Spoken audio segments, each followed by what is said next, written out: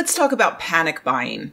I know that I am generally the voice of reason when it comes to things like this, but even I am not immune to COVID-19 inspired anxiety shopping. For instance, a few days ago, I bought a dozen Cadbury cream eggs, and now I have one left.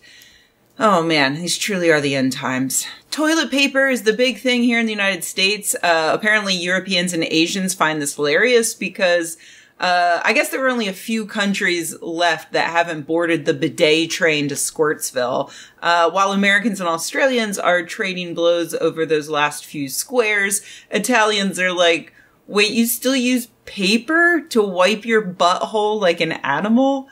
So yeah, I also panic bought a bidet. The only potential danger to someone in quarantine running out of toilet paper is them needing to take way more showers. It's honestly not that big of a deal, though I do have to admit that I'm regretting not hanging on to the 5 to 10 flyers I got every day from the Michael Bloomberg campaign before he dropped out of the race. The hoarding that has become a bit of an issue, though, is that of N-95 masks. I talked about N-95 masks way back in 2018, when California was on fire, and wildfires pretty much destroyed the air quality here in the Bay Area. Back then, I encouraged people who were here to go buy N95 or N100 masks and learn how to fit them properly. N95 or better masks can block the particulates that come from wildfires that can get into your lungs to cause irritation and worse. I have a reusable mask, so back then I bought a bunch of extra single-use masks and handed them out to friends and neighbors who needed them. N95 masks can also prevent bacteria and viruses from getting into your lungs, which is why people rushed out to buy them during the coronavirus panic.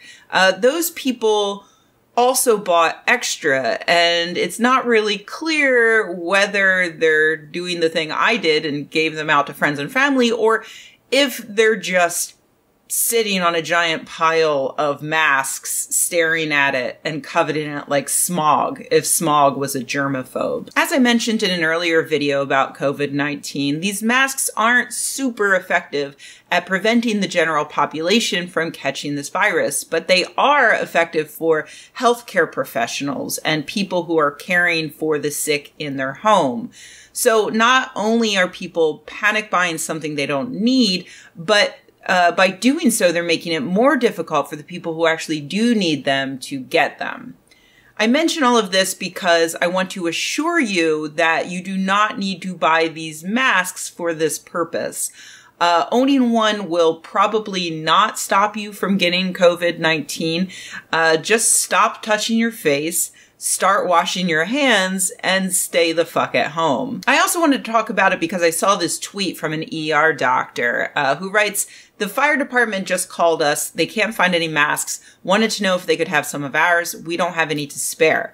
Shout out to everyone who hoarded masks so doctors, nurses, EMS, and firefighters now have to beg and borrow to protect themselves." That's not wrong, but it's also not really right. Like, people buying up all of these masks 100% fucks with the people who have an actual need for them.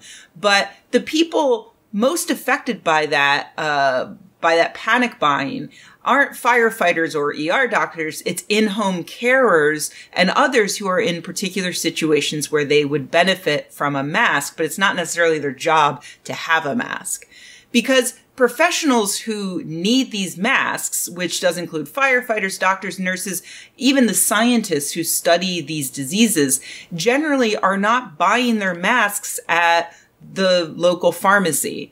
They were going to run out regardless of what the general public are doing. Sure, they could have run to the corner store to buy a few extras, but their main stock comes from bulk distributors. Those distributors are the ones who are running into trouble. And it's not because those distributors are looking at equivalent orders from Home Depot and the Children's Hospital and just choosing to fulfill the Home Depot order because, hell, those kids are going to die anyway. So what is the problem? Well, it's multifold. First, half of the world's sanitary masks and 90% of all surgical masks in the United States are produced by China, and the bulk of those are produced in the province where COVID-19 started and where all of society had to come to a standstill in order to fight the spread of the virus. They're trying to make up for that now by converting other factories to produce more masks to get them shipped around the world where they're needed, but that does take time. Second, the United States fucked up when it came to preparedness. Not just the United States as in panicked consumers, but as in our government.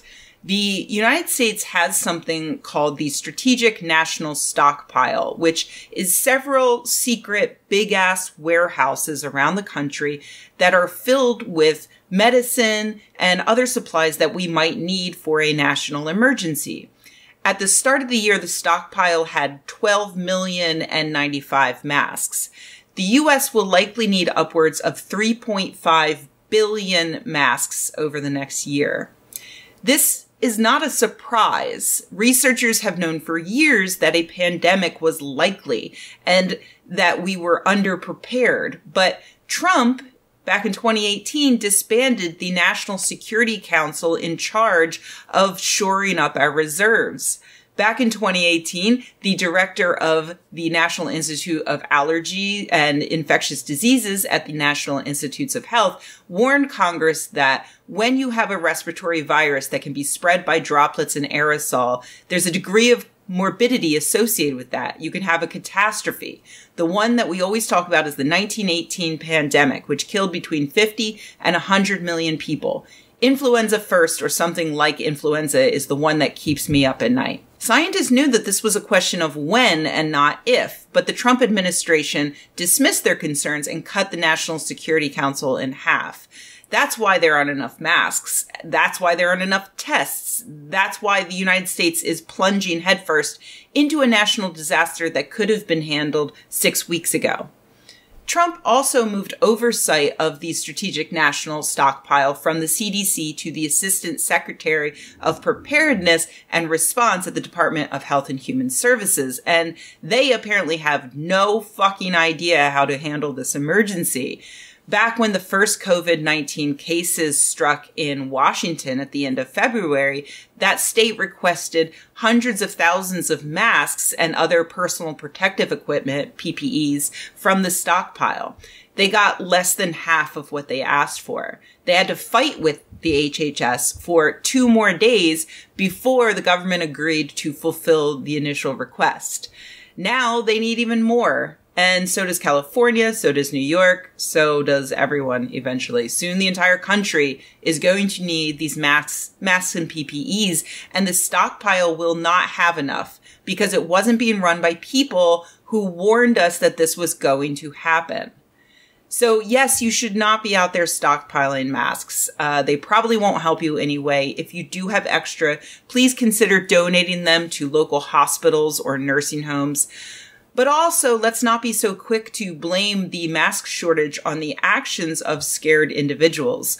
Those individuals aren't being educated by their government on what they need to do to survive. They're not being reassured by their government's inaction regarding this pandemic.